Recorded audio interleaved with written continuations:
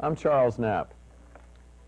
You may already be familiar with my work through the Wardell publication, Charles Knapp Designs for Lamps.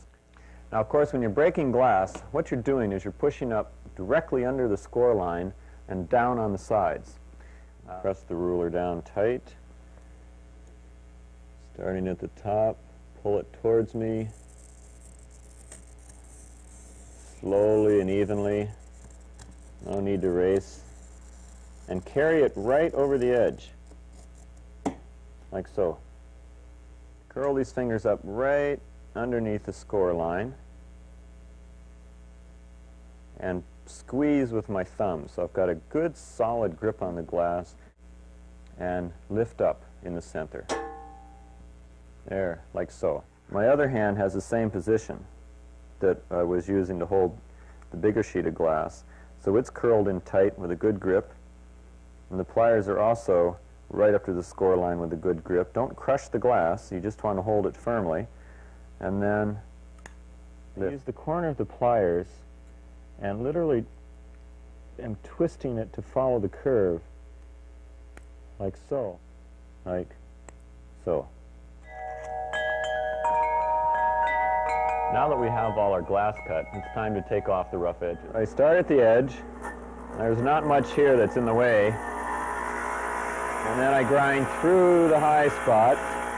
When all your pieces are ground, dry them off, and they're ready for foiling. I start right at the corner, and I sight down the edge of the glass. And what I'm aiming for is to get the glass right in the center of the foil. Now then I cut them off flush right at the corner. That's basically all there is to foiling.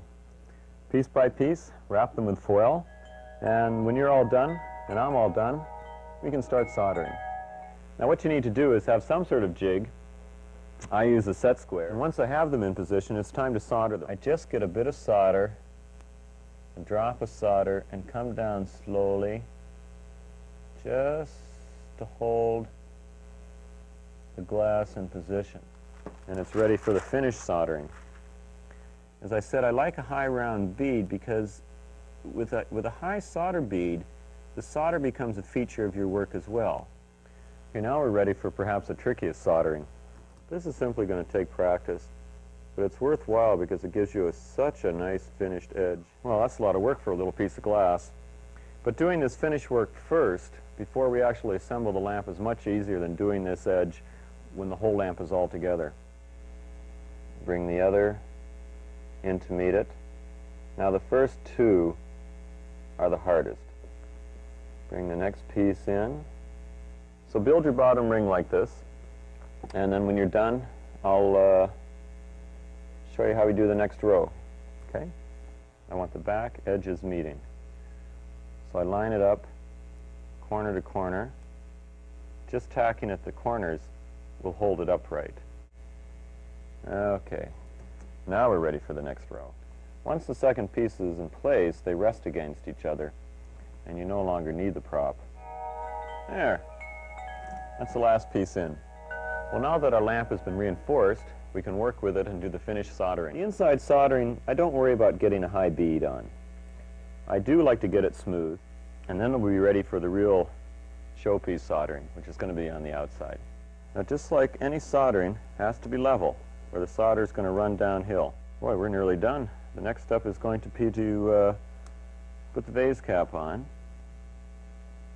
and we'll soon be able to enjoy our new lamp.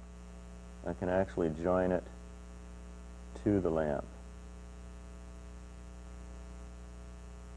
like so. So to wash the lamp, it's just a lot of elbow grease, sponge, hot water, and laundry detergent.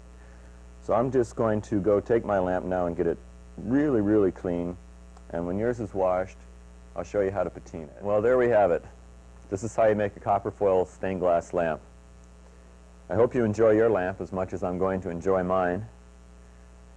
Thank you for joining us, and I hope you make many more lamps in the future.